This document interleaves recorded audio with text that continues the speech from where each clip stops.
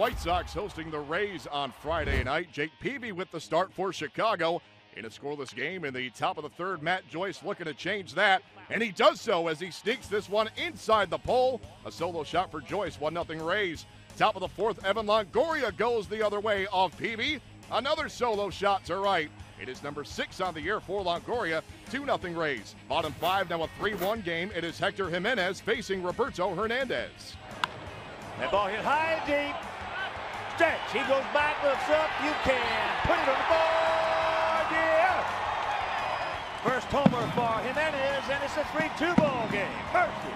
First career homer for Jimenez, in fact. Later on in the frame, man aboard for Tyler Green. That ball hit high and deep. Stretch, get him back there, he jumps. You can put it on the board, yeah! 2-run bomb by Tyler Green, and the Sox take the lead, 4-3. Mercy.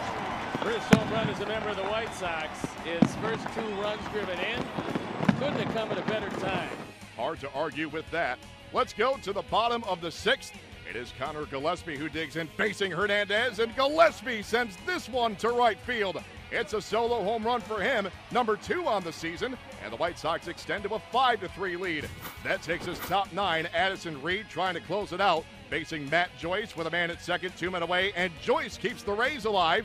RBI single scoring Jose Molina. That makes it 5-4. 2 batters later, it's now first and second, 2 men away. Reed facing Ben Zobrist, and on the 0-2 pitch, Zobrist could not check the swing, ring him up.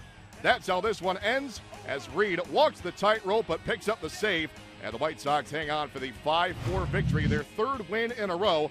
The Rays continue to struggle away from Tropicana Field as they drop to 2-9 on the road. Jake Peavy picks up his 3rd win, 6 2/3 of 3-run ball, striking out 6.